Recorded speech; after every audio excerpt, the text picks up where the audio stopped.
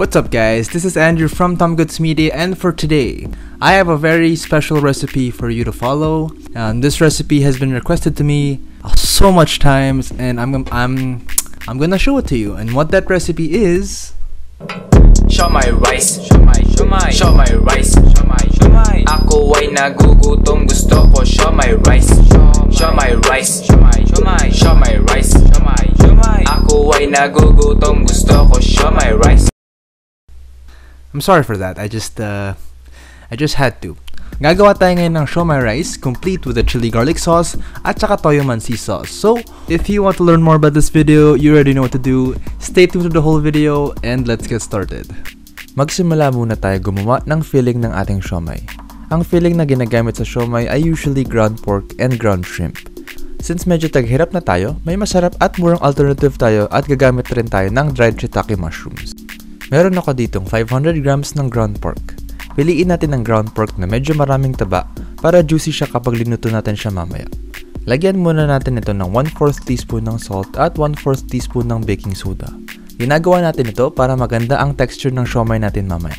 Haluin lang natin ito ng maayos. Pwede na natin i-season ng maayos ang ating pork. Maglagay kayo ng 1 teaspoon ng MSG or bechin, 1 teaspoon ng salt at 1 teaspoon ng soy sauce. Haluin lang natin ito gamit ng malinis na kamay.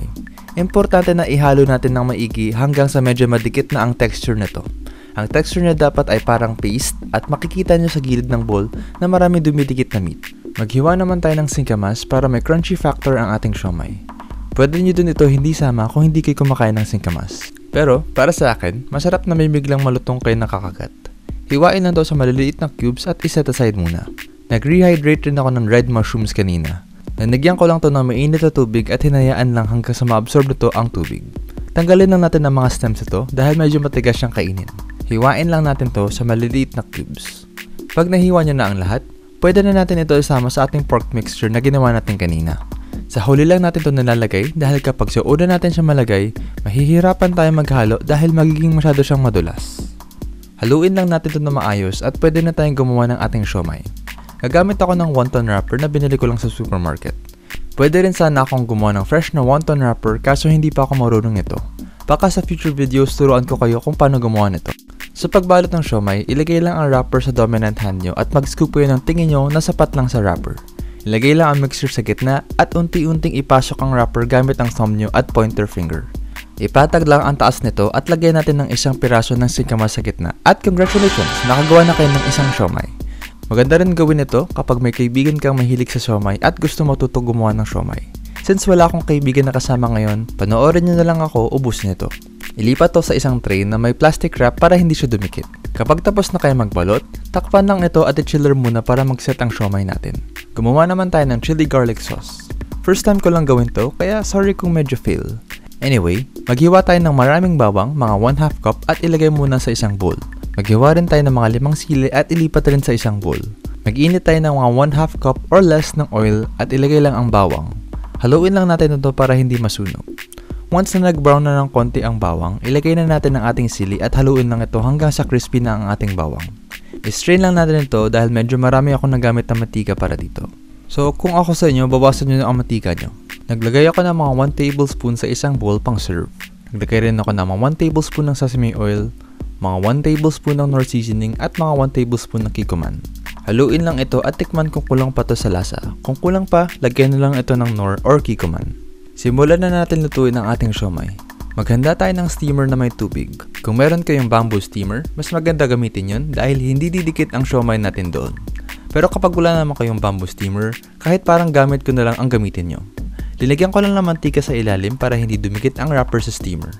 Once na mainit na, ilagay na natin ang ating siomai at i-steam lang ito ng mga 13 to 15 minutes, depende sa laki ng siomai na ginawa nyo. Pwede rin kayo mag-check ng isang peraso para makita kung luto na ang loob nito para sigurado tayo. Mga 15 minutes na ang nakalipas, pwede na natin nilabas ang ating mga siomai. Siomai rice nga ang ginagawa natin today, so syempre kailangan natin ng kanin. Maglagay tayo ng garlic chili sauce sa taas na to at naghiwa rin ako ng konting spring onions para may kulay. Naghiwa rin ako ng kalamansi pang paalis umay. Kumain na tayo dahil tomguts na ako. Ipiga muna natin ang kalamansi sa taas ng ating siomai. Siomai Rice, Siomai Rice, sorry, may naalala lang ako. Guys, subukan nyo tong recipe na ito dahil napakasarap niya at medyo madali lang siyang gawin. Siyempre sa pagbalot ng siomai ay practice makes perfect. Perfect itong gawin sa mga parties kasama ang mga kaibigan nyo o habang nagchichismisan kayo tungkol sa mga bagay-bagay. Guys, promise, kailangan nyo talaga itry yung recipe na ito. Para sa mga future videos ko, pala ko din gumawa ng version na may hipon para medyo authentic naman ang gawa natin siomai. Pero for now, since walang budget, ito muna ang mabibigay ko sa inyong recipe. Thanks for watching this video. And if you like this video, make sure to hit that like and subscribe button. Huwag din natin kalimutan i-share ang video na ito sa ating mga kaibigan and hit that notification bell icon para malaman nyo kung may bago akong video. This is Andrew from Tomguts Media, signing off. And if you guys were wondering what that smoke thing was, it's this one.